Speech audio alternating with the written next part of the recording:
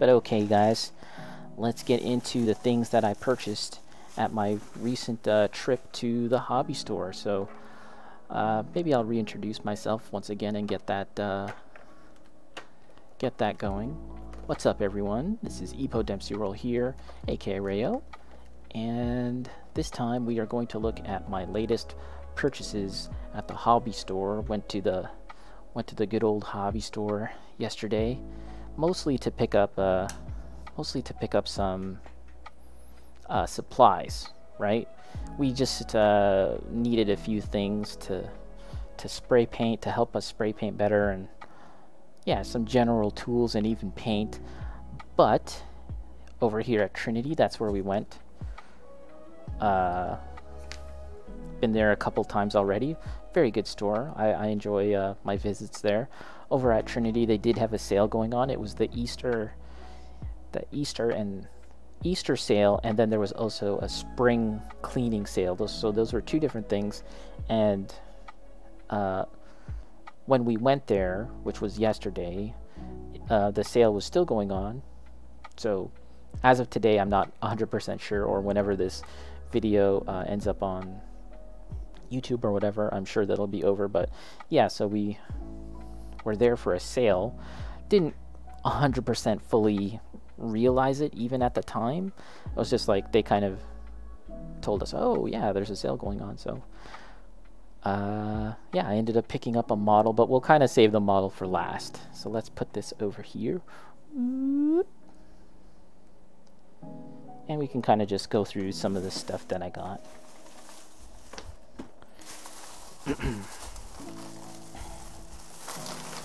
So, super boring. But we got some paint. This is another Vallejo Game Color paint. Bone white. In the old Warhammer Citadel paint range, it would have been called bleach bone. In the current Citadel paint range, they call it Ubshanti bone. This color here, bone white, is fairly close to bleach bone. Do I have that color here? I might not actually have that color here, but that's okay. It's fairly close. I think that this is maybe a touch lighter than your standard bleach bone or Ubshanti bone from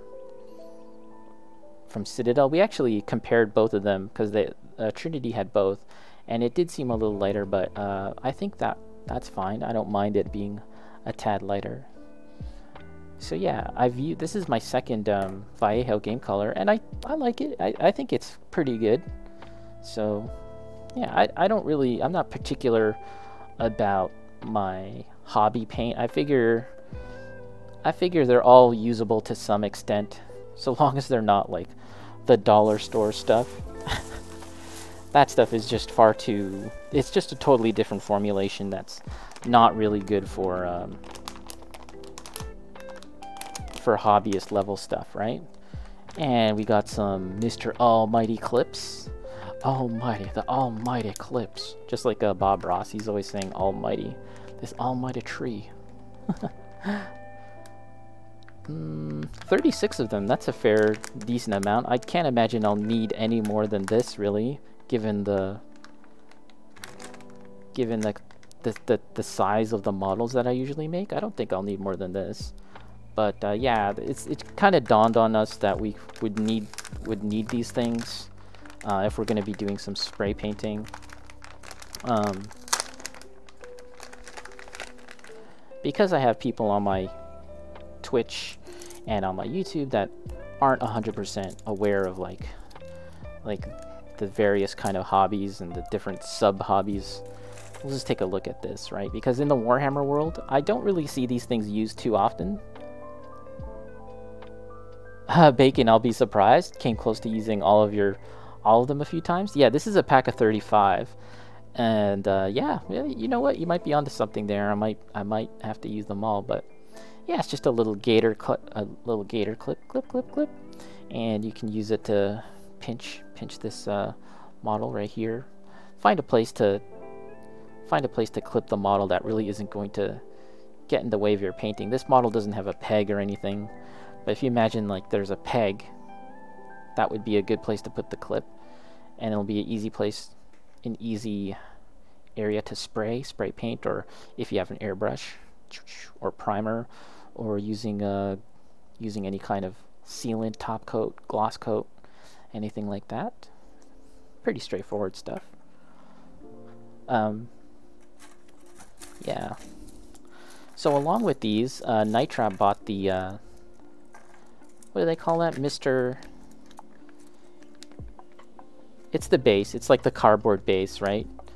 With the corrugated side facing up, like usually the edges of a cardboard facing up, and then you can just easily spray like that. You can just leave them on there to dry. Let's just wrap these things up. Pretty straightforward stuff. But yeah, this is I feel like this is going to be pretty useful. Yeah, and I might actually end up having to use all of it. That'd be pretty nutty.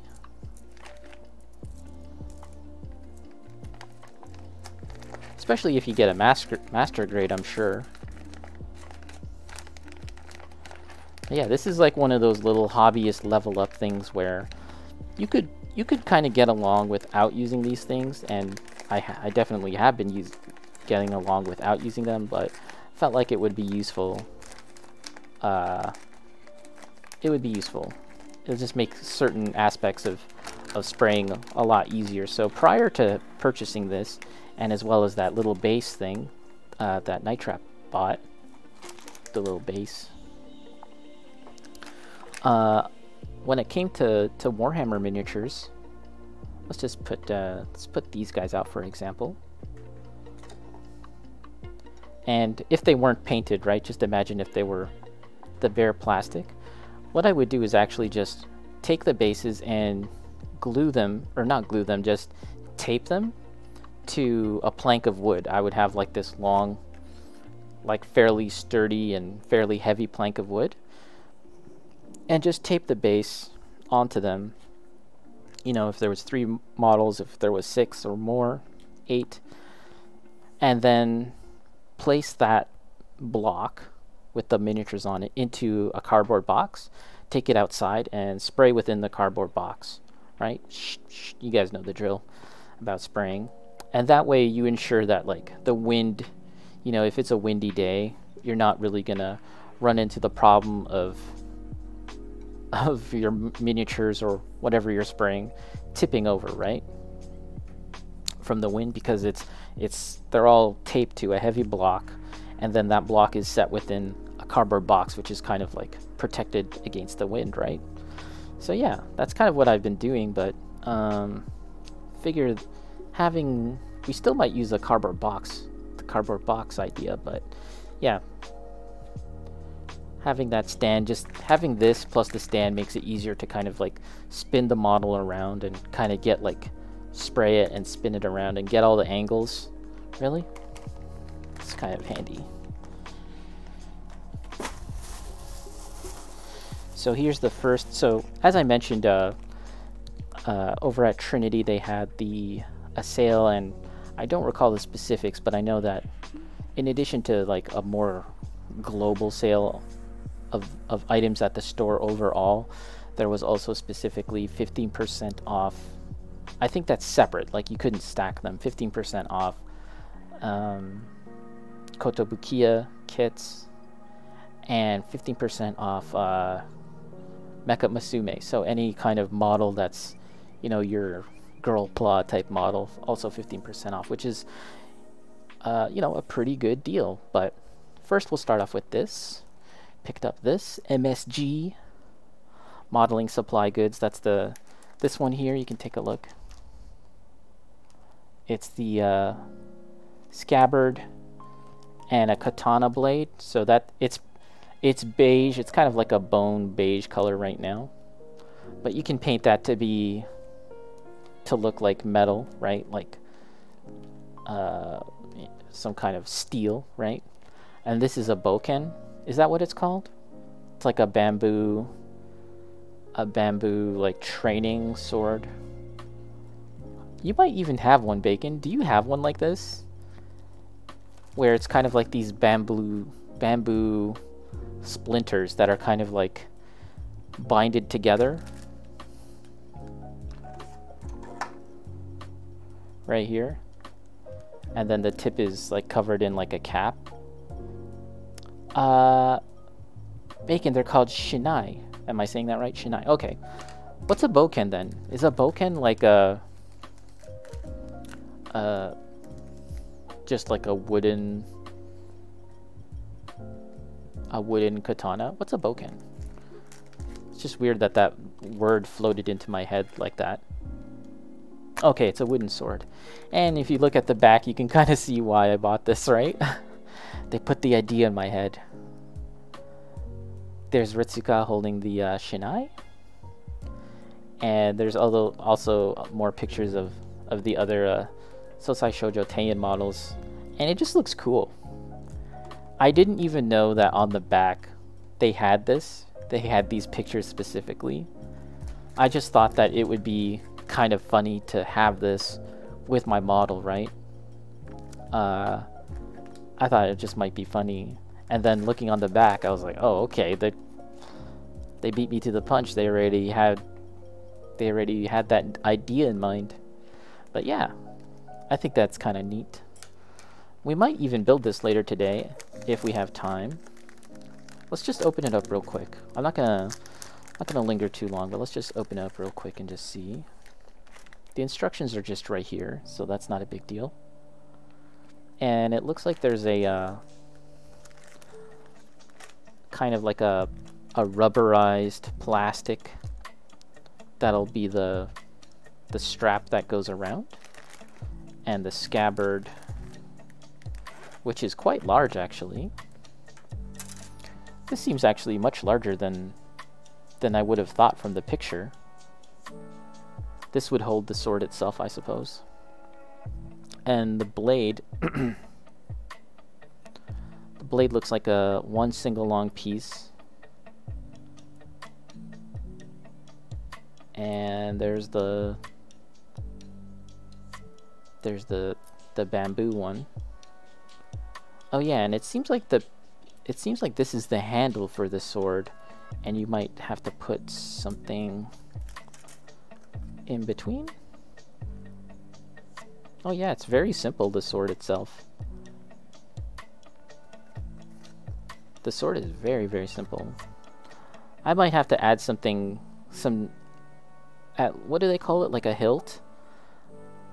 A handguard or something.